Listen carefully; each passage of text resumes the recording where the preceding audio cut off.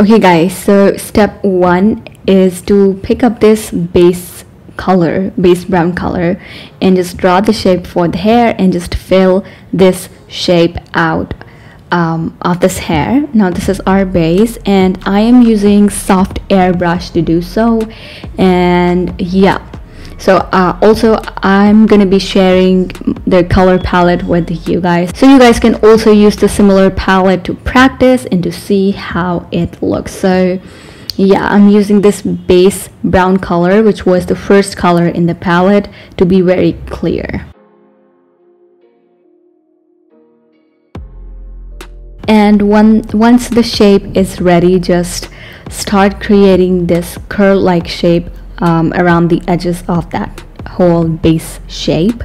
I'm using the similar brush for that as well. I'm using softer brush to do so, and also kind of create these little hair kind of structure at the bottom as well, just to give it the hair effect. So if you're creating stray hair, you don't really have to do this, but for curly hair, just make sure you are actually creating that curl shape around the edges.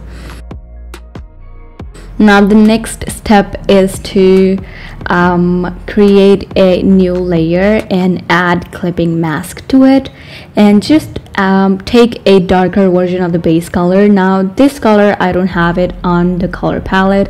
Just select a darker shade of this base color, and what I'm doing here is I am adding these shadows in the form of curly hair stroke, as you guys can see on the screen. And I'm basically just creating some random curl kind of hair stroke on that base, and we'll be actually making those as shadows for the hair. So those are just a basic structure for the shadows of the hair.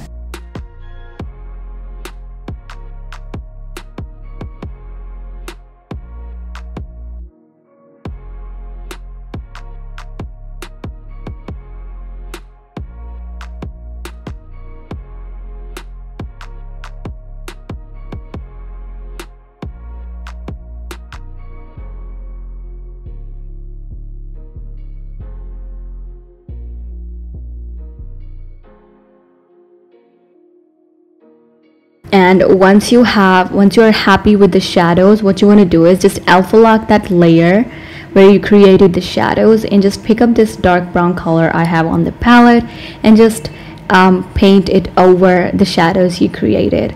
Now the reason why I do it first with that lighter color is just to see how it looks, and once you're happy with that, you can always go ahead and darken those up. Once you're happy, just pick up your blending tool. Now to blend, make sure you are blending these out pretty nicely. You don't really have to worry about, smoothing those out, or you don't really have to worry about keeping them harsh looking. Just blend those out really nicely so that it doesn't look like this as it is looking right now. So that's what you want to do right here.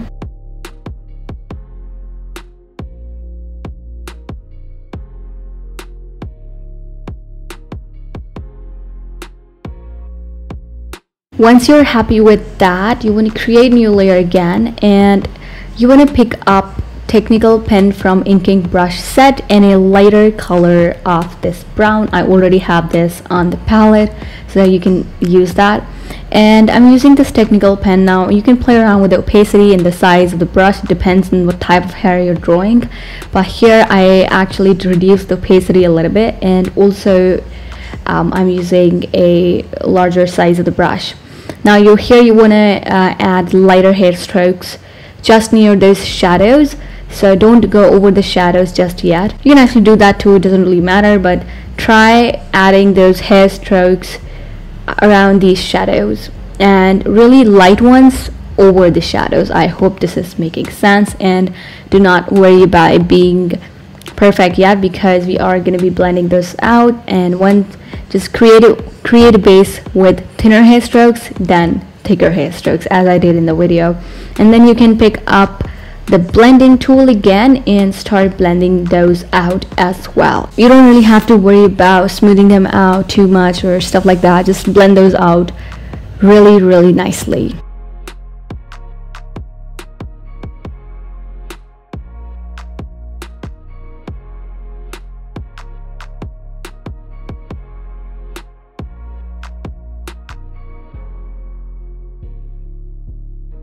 Now once you have that, what it is going to do, it is just going to guide you for the shadows. And so for that, what I did is I just went back to the layer where I have shadows, and I picked up that dark brown color again, and I'm just darkening those shadows up again, because the lighter hair strokes are actually helping us find out where the shadows should be, or where the shadows should be more prominent and more darker. So that is the reason why I like to do it again once I have a layer of lighter hair strokes. I hope this is making sense. So just darken those shadows up again using soft airbrush in the darker brown color.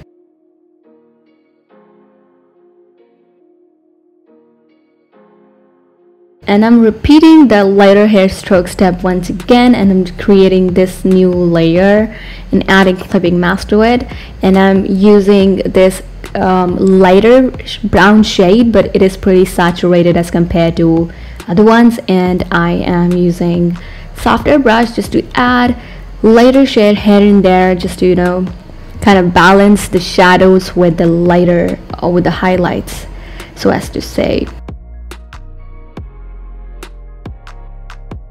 Now the next step is to create a new layer again, just at the top of every other layer that you have.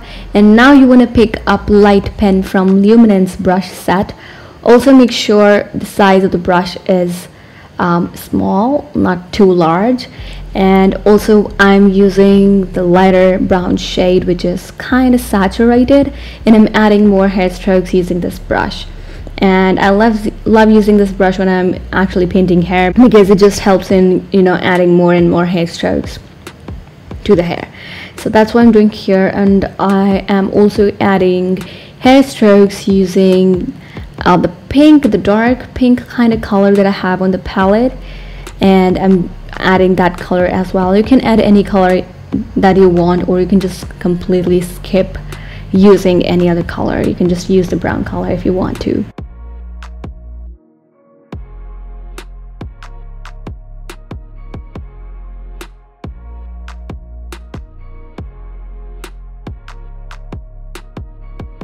The next step is to create a new layer just at the very bottom of all of the layers that you have, and pick up technical pen once again, and the base color, the base brown color that we use to kind of create the basic shape. And here what you want to do is you want to add hair strokes around the edges of the whole hairstyle, just to make it look more realistic. Add really thin and really light looking hair around the edges, and yeah, that is something I always do when I'm painting hair. So yeah, make sure you are doing it too.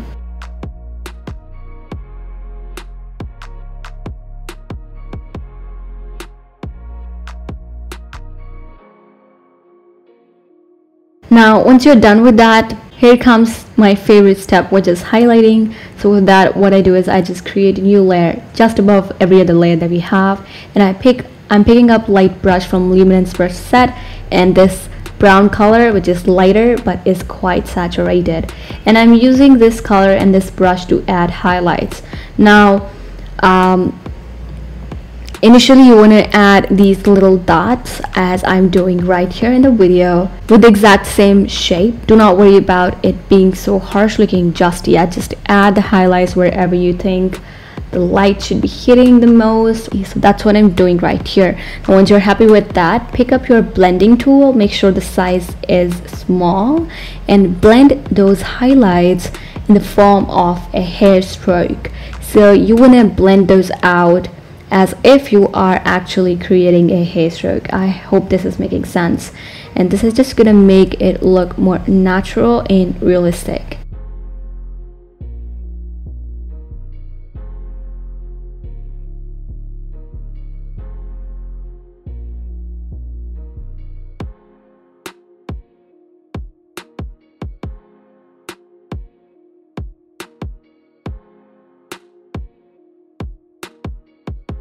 And once those are blended, what you can actually do is, the reason why I love using light brush from Luminance brush set is that you can actually create hair strokes with that as well, if you know how to use it nicely and lightly. So basically what you want to do is, if you want to create that effect, is to put less pressure onto the screen. If you want to create those hair strokes around the glossy or highlighty part of the hair. I know this must not be visible on the screen right now, but basically what I'm doing is I am just using that similar brush, putting really less pressure onto the screen and adding some hair strokes here and there, just to kind of blend those highlights out with the hair strokes.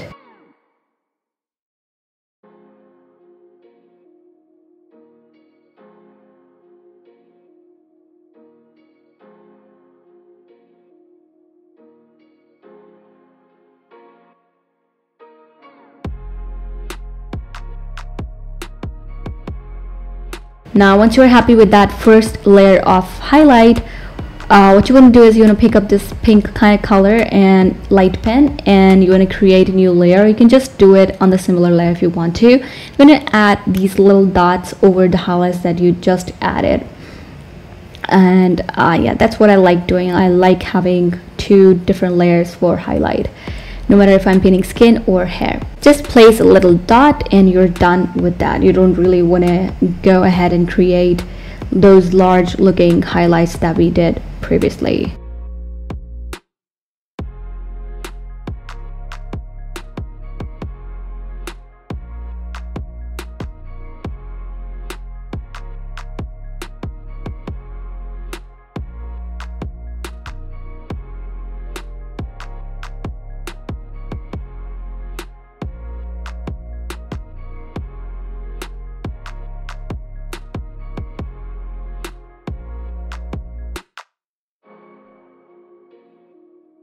Okay guys, so the last step is to go back onto the layer where we have shadows and actually darken those up. Now you can completely skip this step if you are happy with the results, but I like to keep going back and keep retouching the shadow part of the hair, and I love doing that. So I'm just darkening those shadows up just really lightly on some parts of the hair only, not completely, not everywhere. So as you guys can see, it is actually making it look more and more realistic as I do so. And yeah guys, that is basically it, and I really hope you guys enjoyed today's tutorial, and if you did, please give this video a big thumbs up. Also, if you do create this hairstyle using the palette that I'm giving you guys with this video, do tag me on Instagram. I love going through each and every one of you, and I really appreciate that. So do that. Do follow me on Instagram as well. Subscribe to my channel. I post every Monday and Friday. And yeah, other than that, I will see you guys in the next video.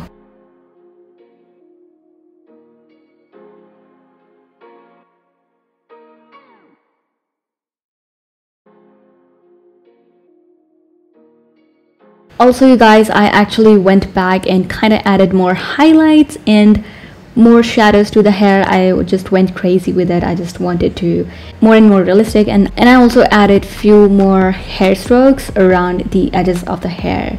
So it doesn't make any difference, but yeah, that is something you can actually keep doing if you want to. Like, you can keep adding highlights, you can keep shadows until you're happy with the results. So yeah, that is just that.